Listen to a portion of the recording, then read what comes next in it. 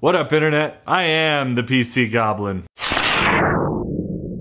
And in today's video, I'm going to be delidding my i3-8350k. Why?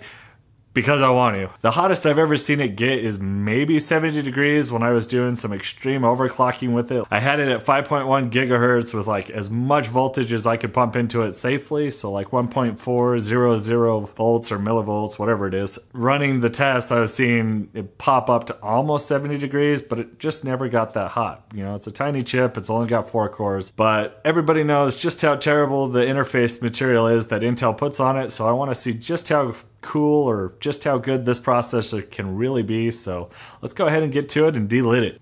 And before we begin, I just want to show you exactly what i3-8450k is showing us on temperatures. So CPU average was 68.4, and then the cores were anywhere between 62 to 68 degrees. So not bad. But hopefully after delidding, we see a 20-degree difference like I have on all my other CPUs. So time to get delidding.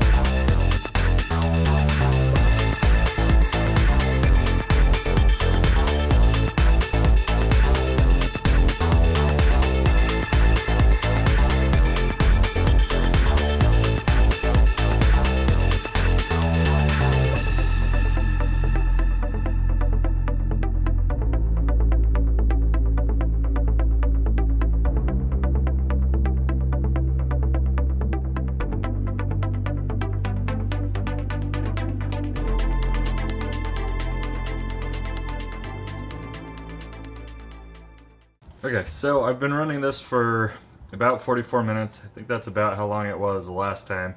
And the highest we've seen it get is 60 degrees. Well, 64 degrees on one core and an average of 57.4 on the whole chip. So that's really not bad. That's great. I got about a 10-degree temperature drop just by delidding it, so that's awesome. I'm happy with it. I was hoping for more like I've seen on my 6700K and 7700K. Those were also a lot higher temperatures, so really not bad. That was a much better temperature improvement than I thought I was going to get. I honestly didn't think I was going to see any change, so I'm actually really happy with 10 degrees. Just so you know, I was using the Thermal Grizzly Cryonaut thermal paste in between the CPU and the water block on the CPU, and that's what I had on there before I took it off, and that's what I used when I put it back on. So it wasn't quite as big of gains as I was hoping. Like I said earlier, I was hoping for at least 20. But I didn't think I was going to get any, so it kind of met in the middle at 10, which is great. And like I said at the beginning of the video, it really wasn't needed at all anyways, because I never really got hotter than 68 or 70 degrees anyways. So it's made it a little bit cooler, which is always great. But the reason I did this is for a future project that's coming up. So subscribe to my channel so you can see that. And if you like this video, go ahead and hit that like button. And I'll see you next time, guys. Thank you so much for watching.